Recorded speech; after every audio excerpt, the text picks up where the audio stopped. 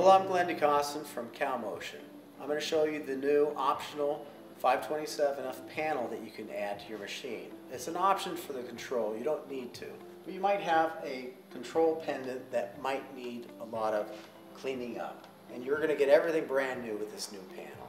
Another nice feature that you're going to get with the panel is a lot of single button function keys that you'll be able to set up and run your machine much more efficiently.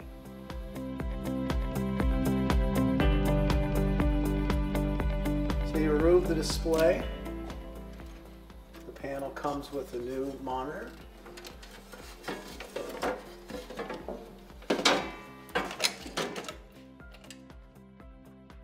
So the next step is to take off the things we don't need anymore.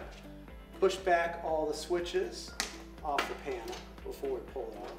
And then once you get that, you pull off all the switches off here, and then we're going to remove these screws and then pull the panel off. And now we can move on to installing the new panel. So at this point, we've installed the display interface cards and also the new keyboard interface cable with this white Cat5 cable. We won't be using the old interface ribbon type cable. So let's grab the new panel. So to get the panel in, you may want to come a little bit from the top and slip it in underneath. The next step of the installation process will be bringing the switches and the pots through and then putting the knobs on. But just remember, when you're putting the pots and the switches through, there's also a little washer that has a tab on it. This tab is going to go in a hole in the back of the panel, and this prevents it from rotating, so don't forget to put that on. So once you add all the knobs, that'll finish the installation of the panel. The main new feature is the set of auxiliary type keys. They're broken up into several different sections: display, functions, setup, editor, and cursor keys.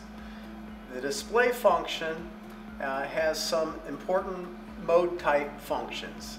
Things like to display your alarms, to look at your parameters, to go to the help.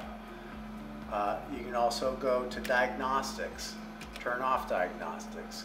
Or you can display your tool offsets. You can display your fixture offsets or the macro variables. You can also go to MDI, or you can go to the editor, or you can go back to enter next command.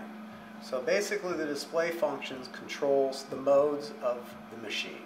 The other section is the functions, which are mainly things that have to do with the machine type functions. One example is to go home. You press the go home.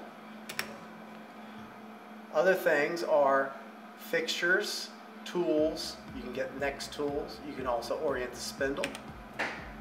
You can also get next tool.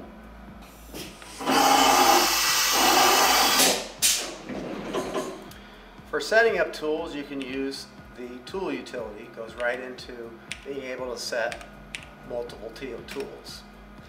You can also go directly into the fixture offset utility to set midpoint, center of circles, or jog to locate a certain fixture offset. You can also go specifically to a fixture offset if you'd like to do that.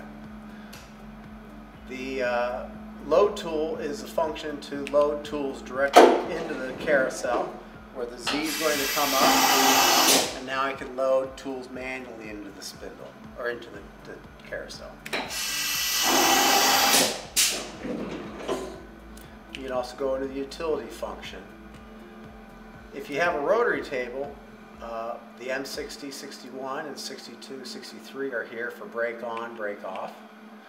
If you have a probe tool setting or a spindle probe, you can use the M64, 65 to turn on and off those functionalities. The setup section has to do with setting up tools or machine coordinate systems. First, you set the set button, and then you set the function that you need to do. So if I were to go into jog and I wanted to set my tool length, I could jog down my Z and then set tool length. And now my tool length has been set. I can also establish what the height block is that I'm currently using. So if it was wrong, I can set it to, let's say, 1 inch, and then set my tool length and now it's been corrected for my height block that I'm currently using. If I have a diameter on this tool, I can then set diameter and enter a diameter for that particular tool. I can also establish my new coordinate system by using set X or set Y or set Z. So right now I have Z of -7, so I'm going to set my Z to 7, and now my machine coordinates has now been zeroed out at this position. If I'd like to then go back to machine coordinates, I can say set cold start position, and now I'm restored to my machine coordinate system. I can also set all my homes by saying set home. So that would be the setup functions that deal with tools and machine coordinate systems. The editor and the cursor section control the things in the editor. The cursor are self-explanatory. You can go down and up.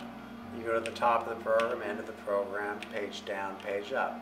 You also have the change button, which is where the cursor is. I can press change and make a change in the program. The other ones of the editor section are the search and the search and replace. So I can do a search, or I can do a search and replace for something in the currently loaded program. I can copy lines in the program, or I can even insert lines into the program, or renumber the program. I can also display the program library if I want to choose a new program. We also have the functions keys, and we can also locate errors within the program by pressing this. And here I have an error. This program is actually the wrong mode, so it found an error. Go back into the editor. Let's pick another program. I can press the SD directory to show the current SD programs. If that's not where I was looking, I need to go to the USB. I can press the USB directory, and it's going to access the USB disk installed. Let's load this program. So now I can go back into the editor. I have a plotting function, and I can then plot this.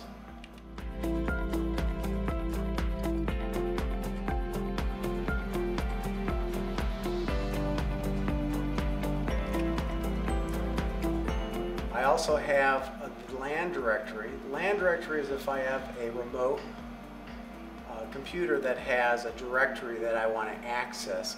You can press that. You'll have to have that set up though.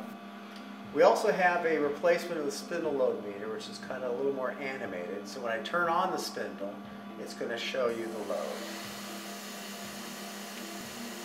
Even though in the new panel we have all these new auxiliary keys, which make things much easier and always active on the panel, it doesn't mean you still can't use the old commands that you might have used. Let's say like set X. Those commands can still be used, all those typical commands to display the menu. You're not restricted from using those. If you were to go into the editor the old way by pressing the space bar, you would have all these functions that are still available to you. So if I still want to use C to change, I can press C to make a change. So even though you have these new easily accessible buttons always available on the panel, it doesn't mean you can't use it the way you've typically been using it in the past, or the way you prefer to use it. You have both ways always active with the new panel.